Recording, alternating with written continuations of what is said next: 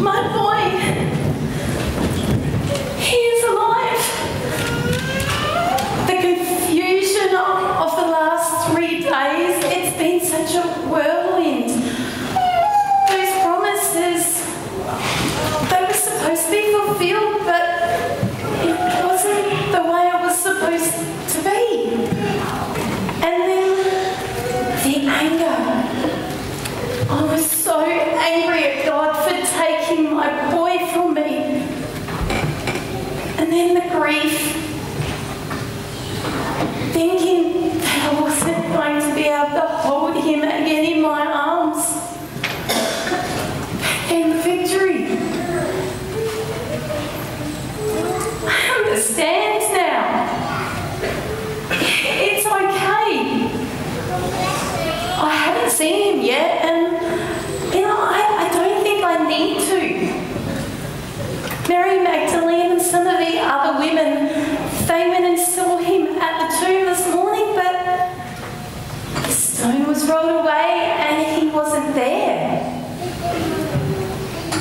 They said that the angel told them, and you know what, I need to read this. I wrote it down. Do not be afraid, for I know you are looking for Jesus who was crucified. He's not here.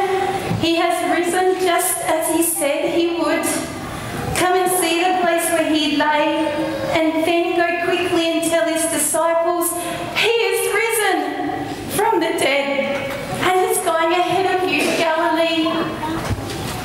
These are the words that are going to keep close to my heart for the rest of my life.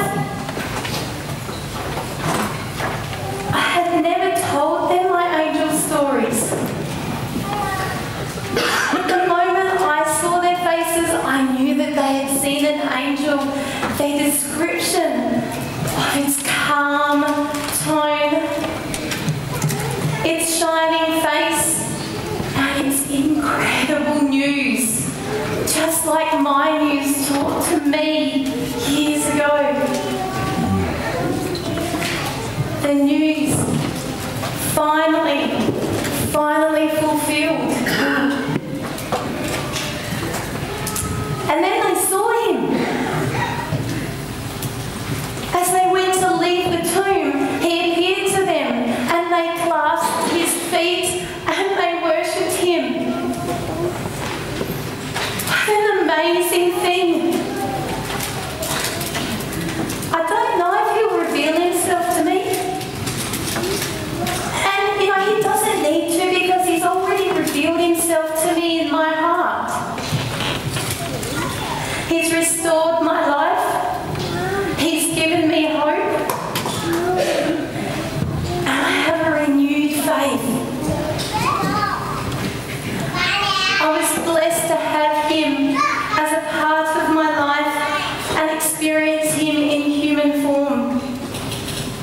I had God speak to me personally. Even more blessed are those who believe without seeing. Blessed are you who have the conviction in your heart that Jesus did rise